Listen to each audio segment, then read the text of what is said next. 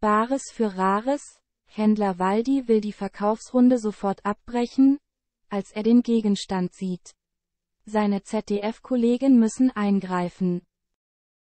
Nicht selten gibt es in der ZDF-Trödelshow, Bares für Rares, Überraschungen, mit denen niemand rechnet.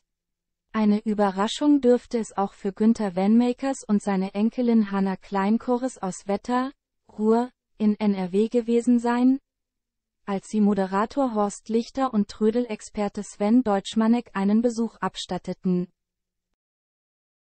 Denn ihr Feuerzeug, das die beiden Kandidaten am Donnerstag, 28. März, mit zu Bares für Rares brachten, entpuppte sich als etwas ganz anderes und sorgte im Händlerraum sogar für reichlich Unruhe.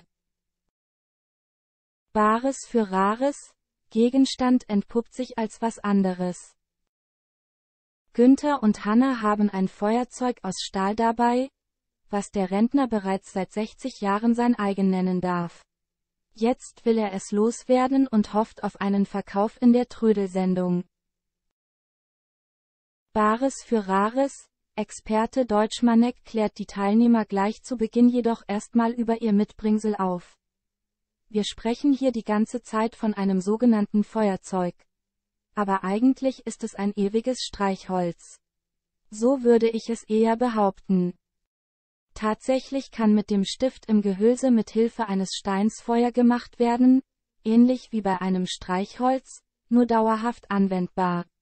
Laut Deutschmanek stammt der Gegenstand aus den 20ern und wurde von der Firma Steif hergestellt. 80 € wollen Opa und Enkelin dafür gerne haben. Laut dem ZDF-Experten liegt der Wert eher zwischen 60 und 80 €. Da ahnt noch niemand, dass die Kandidaten weitaus mehr Geld mit nach Hause nehmen. Denn, Bares für Rares, Händler Walter Lehnertz, auch genannt Waldi, ist gleich hellauf begeistert. Bares für Rares, Händler will sofort abbrechen. Ja, 80 €, meine Herren, kommen wir klar? Und schon greift Waldi in seine Tasche, will den Deal sofort abschließen und damit die Verkaufsrunde abbrechen.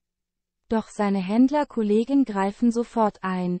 Schließlich wollen auch sie noch mitbieten. Guck mal, was die nervös werden, bemerkt Waldi, gibt aber nach. Als die anderen ZDF-Stars fleißig höher bieten, ist Waldi perplex. Was stimmt denn mit dir nicht? Weil er das Feuerzeug, Streichholz unbedingt an sich reißen will, bietet er am Ende 125 € und gibt den beiden, Bares für Rares, Kandidaten sogar noch 5 € obendrauf. Wenn das mal kein guter Preis für Opa Günther und seine Enkelin ist. Der Rentner hatte übrigens auch nicht vor, sein Mitbringsel irgendwem anderen außer Waldi zu überlassen.